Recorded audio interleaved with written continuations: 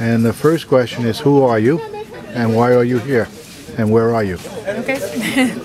My name is Emily Groene and I am a former IPED student. I'm doing the IDP International Peace and IPD International Peace and Development internship with the Fordham program, and I'm interning with Catholic Relief Services.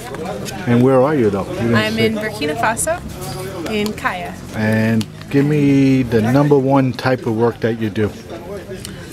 Primarily, I support the Food for Education program. So you got to explain that a little bit. And it's a grant from USDA. All right.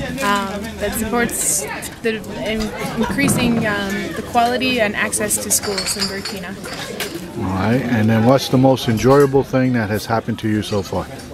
The most enjoyable thing is probably my trips out to the field. Okay. And I also was able to work with some information communication technology on a data collection throughout the month of April in the field. And you gotta say why that's And that enjoyable. was interesting.